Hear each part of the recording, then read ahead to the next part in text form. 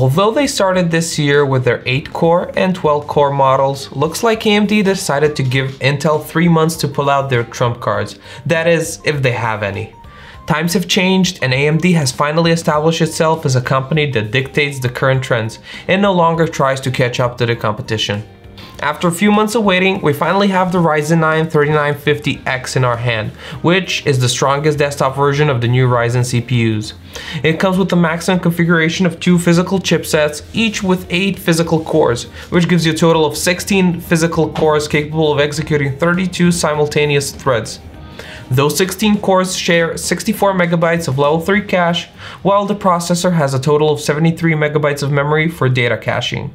The Ryzen 9 3950X has the base frequency of 3.5 GHz and reaches a maximum turbo frequency of 4.7 GHz, which is achieved by individual cores. Needless to say that to make the most of it, you also need a fast RAM memory as well.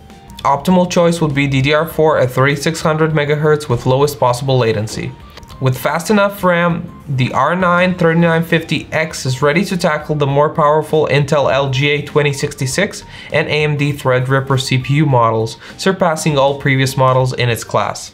This kind of performance is achieved by the advanced 7nm transistor design process, reducing the thermal design power to 105 watts. This Ryzen comes without a factory cooler and is also recommended to use a water cooling system. The better your cooling is, the better the performance. Now, the cooling system is extremely important for the 3950X because this processor also uses XFR2 or Extend Frequency Range 2 and Power Boost Overdrive auto overclocking techniques. Our first impressions showed an abundance of power and brutal speed.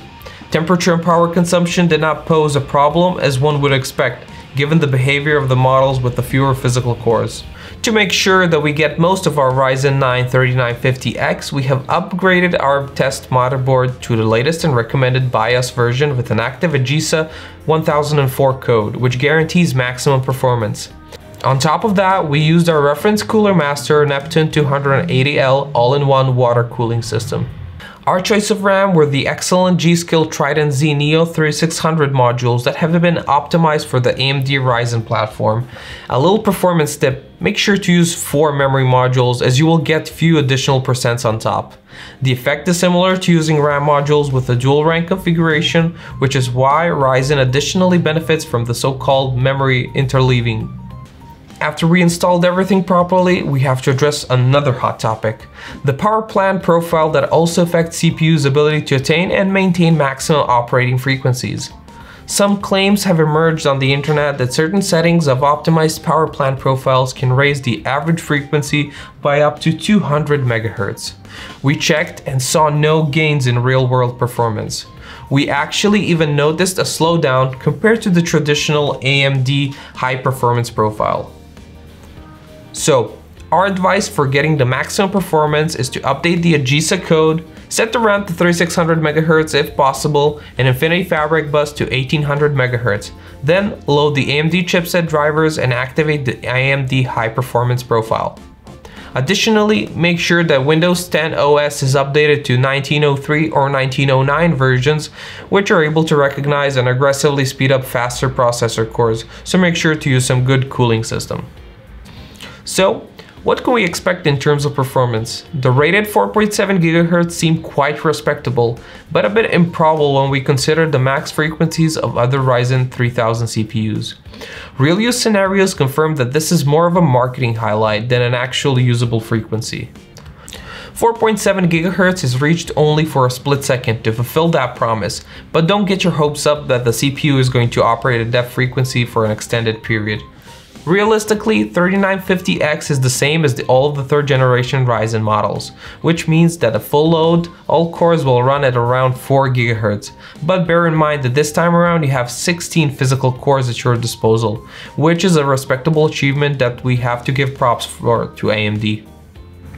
At full load, running applications that use all of its available resources, the Ryzen 9 3950X consumes about 173 watts of power and reaches the maximum operating temperature of 76 degrees Celsius, all while keeping the 4 GHz operating frequency.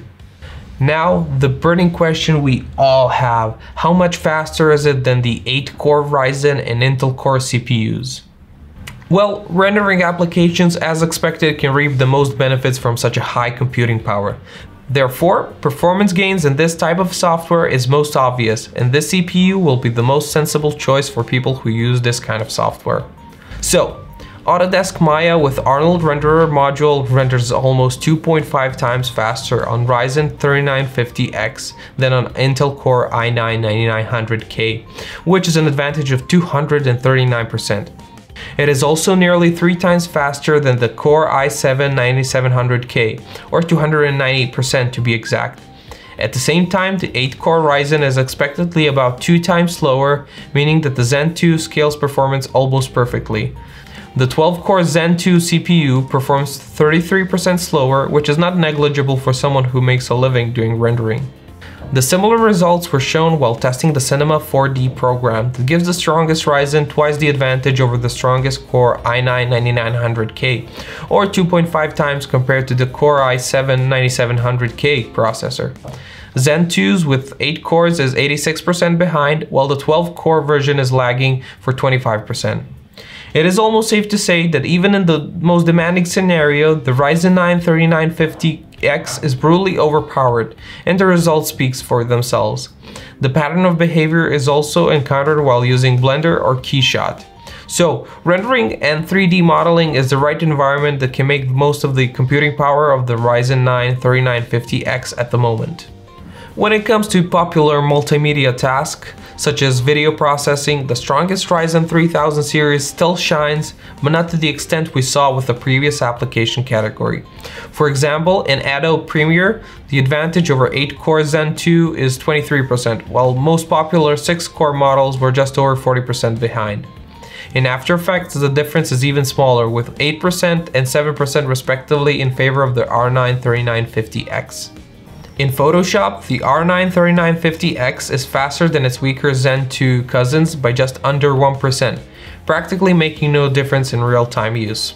When it comes to archiving, the R9 3950X is about 50% faster than the strongest 8-core Intel Core and AMD Zen 2 CPUs.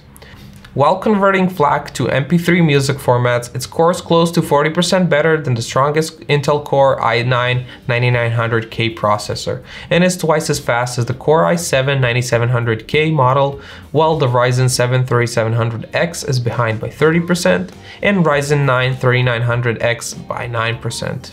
As you can see, the performance difference varies depending on how well a specific application is optimized to take the advantage of all of the available CPU cores. As for the games, you certainly don't buy this kind of a processor model for gaming, although hardware manufacturer PR departments are also happy to mention it whenever they can. The truth is that R9 3950X shows minimal performance improvement over other Ryzen 3000 processors, so you'd only be wasting money buying it for gaming alone. You may get a couple of extra frames in titles that just use CPU power, like Assassin's Creed franchise or the Far Cry 5 title. In the rest of the games, you don't get any performance gains. One of the novelties of the R9 3950X processor is the Ryzen Eco mode. It works only in conjunction with the board based on the AMD X570 chipset. It is an interesting idea and new options with the Ryzen Master tool.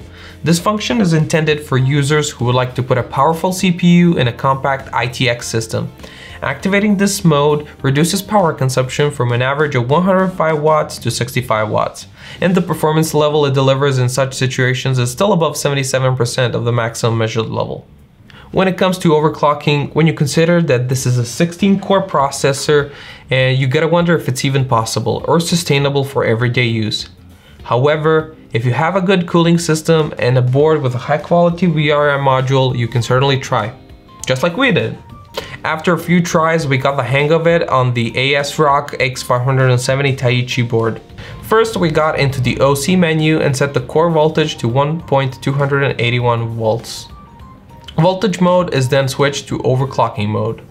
We then set the load line calibration to a value of 1 to prevent any voltage oscillations when the processor starts with intensive calculations and increased consumption. We raised the frequency of the processor first to 4.1 GHz, then to 4.2 GHz, and finally stable 4.3 GHz. We didn't tune the RAM, it stayed at 3600 MHz CL16, while FCLK was set to 1800 MHz. The performance gained by overclocking measured in about 8 or 9%, while the power consumption exceeded the 200 watt limit and the temperature goes up to 96 degrees Celsius, even with the system outside of the case. Was it worth the risk? Honestly, I think it's better to just leave the factory values for everyday use than to force the system unnecessarily.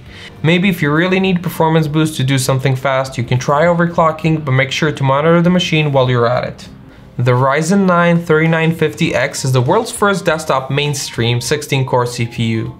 Practically the first of its kind, it gives you the power of a high-end workstation systems on a regular PC, marking a new era of PC computing. However, it is a specific tool that demonstrates its full power at specialized tasks like 3D rendering and modeling.